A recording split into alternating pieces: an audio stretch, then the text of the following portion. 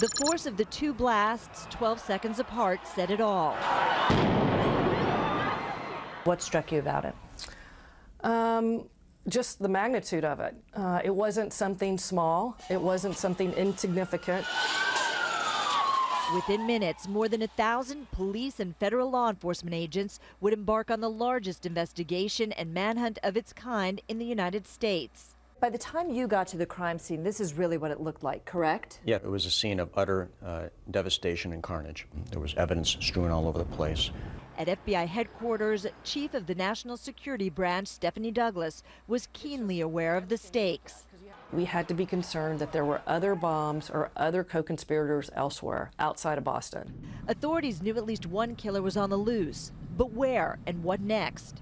By Tuesday, investigators had started piecing together the pressure cooker bombs, identifying them as similar to devices in an al-Qaeda bomb-making manual. We were collecting pieces of shrapnel that had been contained inside the bombs, pieces of the pressure cooker bombs, pieces of the backpacks that had been used to contain the bomb. A major break in the case came less than 36 hours after the attack. A couple of people from our counterterrorism division came in with a laptop like this, and they said, "We think we know who did it." Of the more than 12,000 videos from businesses and marathon spectators, something unmistakable at the second blast site. You see a man in a white ball cap. The hat is turned around backwards, walking into the frame of the shot. He places that backpack down on the ground, sliding it off his shoulder. A short time later, maybe 15 minutes later, he makes a cell phone call.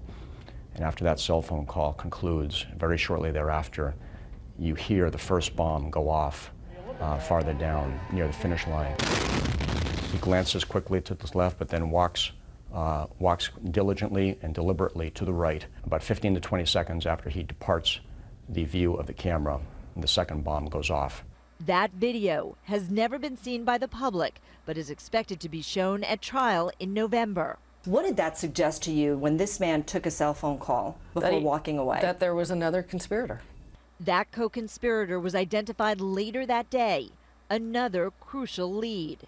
This video depicted the individual we then called Black Hat walking with White Hat down Boylston Street, both of them carrying black backpacks. It had been 3 full days, and with the suspect still at large, a game-changing decision. Today we are enlisting the public's help to identify the two suspects. Hours passed, and yet no tips identifying Dzhokhar and Tamerlan Tsarnaev by name.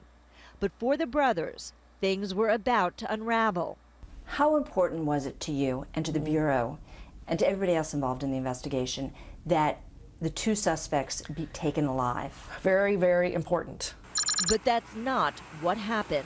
They have explosives, some type of grenades. They're in between houses down here. Shots fired.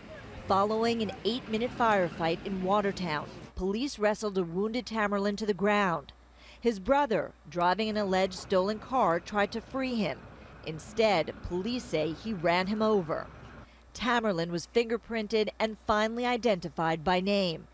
Brother Dzhokhar, also shot, was discovered hiding in a boat after a day-long lockdown. He was less than 2/10 of a mile from where he'd abandoned his vehicle. He's got a sniper's rifle pointed right at his head Yes. because he was still a threat. He was still a threat. We didn't know if he had bombs on him. We didn't know if he had weapons on him. Dzhokhar Tsarnaev will stand trial in November.